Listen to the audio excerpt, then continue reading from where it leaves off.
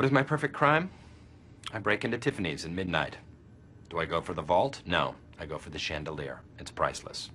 As I'm taking it down, a woman catches me. She tells me to stop. It's her father's business. She's Tiffany. I say no. We make love all night. In the morning, the cops come and I escape in one of their uniforms. I tell her to meet me in Mexico, but I go to Canada. I don't trust her. Besides, I like the cold.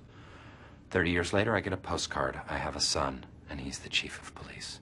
This is where the story gets interesting. I tell Tiffany to meet me in Paris by the Trocadero. She's been waiting for me all these years. She's never taken another lover. I don't care. I don't show up. I go to Berlin. That's where I stashed the chandelier.